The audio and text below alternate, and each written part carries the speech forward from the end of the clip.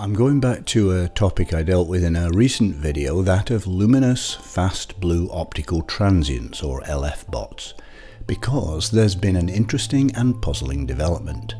To recap, LFBOTs are extremely high energy events like supernovae, but that brighten and dim much faster than supernovae and reach a much higher peak luminosity. For a few minutes or hours, they can outshine 100 galaxies like our own, yet appear to involve an object as small as a star. Only 7 LFBOTs have been reported since the first in 2018.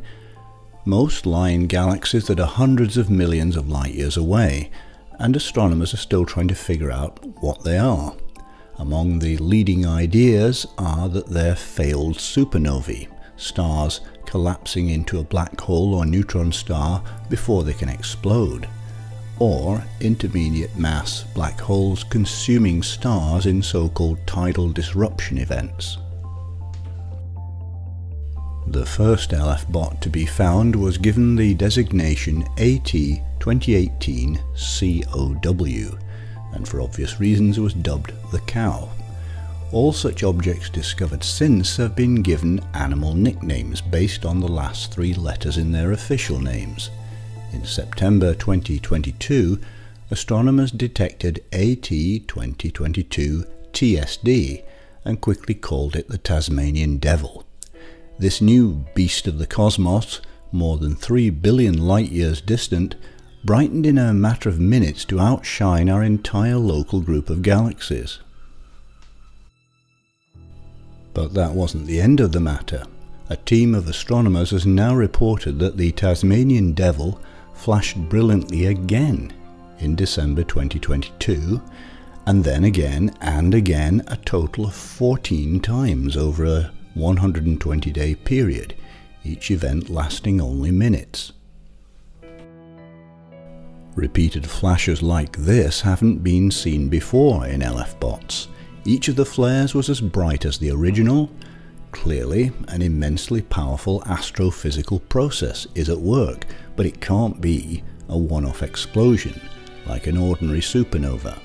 And because of how quickly the activity rises to a maximum and fades again, it must take place in a relatively small volume.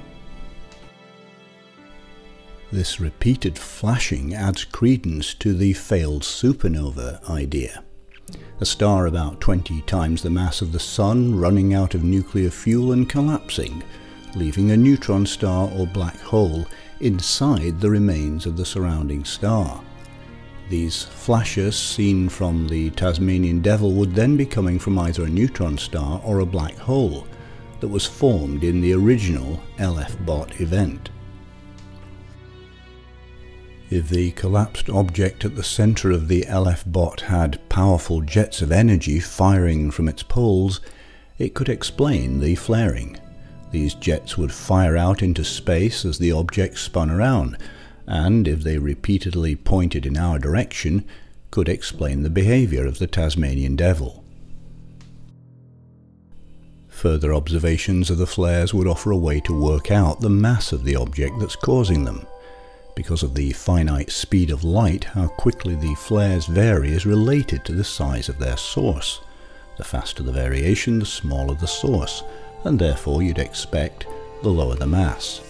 If the mass comes out to be in the 10 to 100 solar mass range, then a failed supernova is likely the culprit. On the other hand, if the mass is more like 10,000 solar masses, we may be looking at an intermediate mass black hole.